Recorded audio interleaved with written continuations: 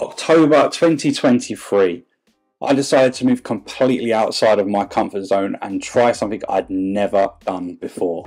You're crazy. Become a wedding videographer.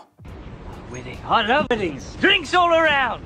Fast forward to now, after completing my first full year as a wedding videographer, there are a few pointers that I would give to others who were thinking about doing the same thing and starting as a wedding videographer with no experience. So here are 5 things that I've learned in my first year as a wedding videographer.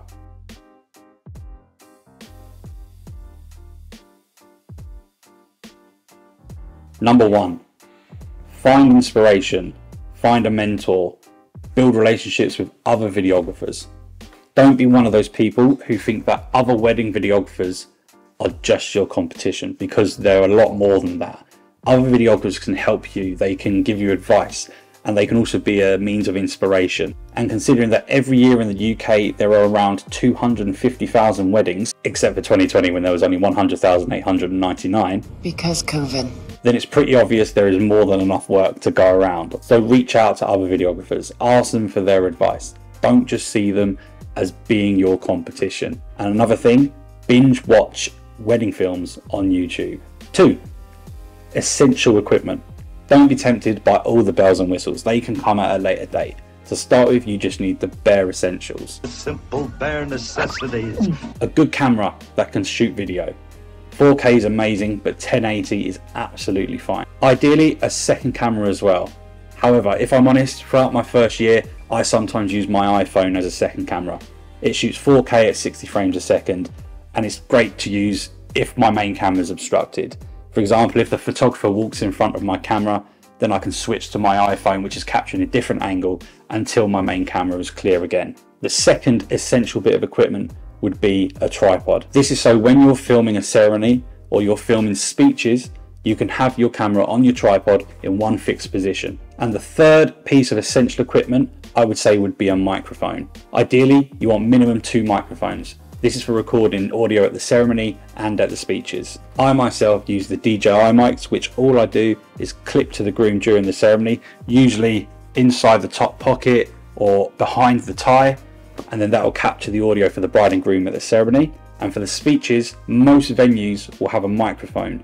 Now all I do is I duct tape my microphone to the main microphone, press record, and that'll pick up all the audio from the speeches. Obviously there are other pieces of equipment that you'll need, for example SD cards or duct tape. However, a camera, microphone and a tripod are going to be the 3 essential items that you need to get before you start. 3, build a portfolio. So you might not like this next one, but you're going to have to do some freebies. For free? for free. Starting out, you probably want to offer 1 or 2 jobs completely free of charge. This is going to allow you to make some mistakes, because you're going to make mistakes. So being able to make those mistakes in a low pressure environment is so important. When you've got a bride and groom who understand that you're just starting out, you're looking to build a portfolio and you're offering this service free of charge, the pressure's not on.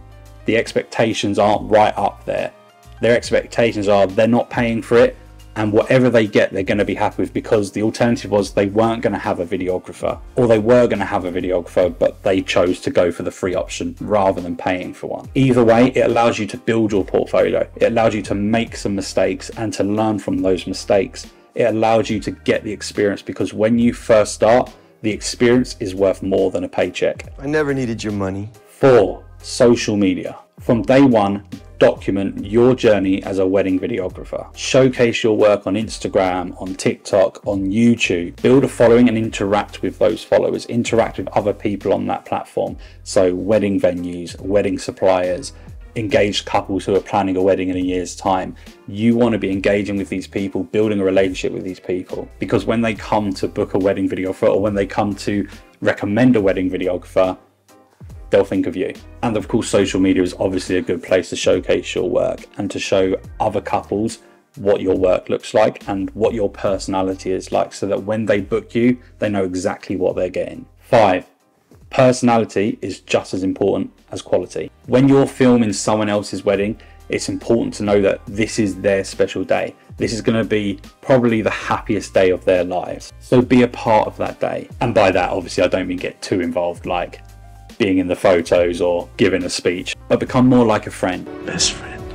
not just to the bride and groom, but to the guests as well, to their family, to their friends, to other suppliers as well. Be personable, be helpful where you can. Have a laugh with the guests, work in tandem with the photographer. Make sure that when it's time to go home, people are sad that you're leaving. Not only is this important for the bride and groom and their expectation of you on the day, but often you'll go to a wedding and there will be an engaged couple there who perhaps haven't thought about videography yet, and after seeing you, after meeting you, seeing your work, they decide that actually they're going to get in touch and they're going to get a quote. Or other suppliers who maybe have couples they're working for at a later date who still haven't booked a videographer and they're looking for a recommendation. Even though you're at a wedding to work, it's also a great time to market yourself and your business and what you do. The most common bit of feedback I get from couples after a wedding is that they felt like I was more of a guest that they were enjoying their day with rather than someone who was working for them. You're our friend.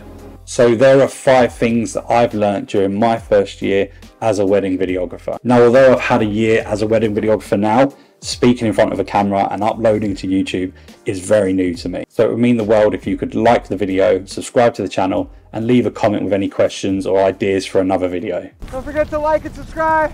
Thanks for watching, and I'll see you on the next one.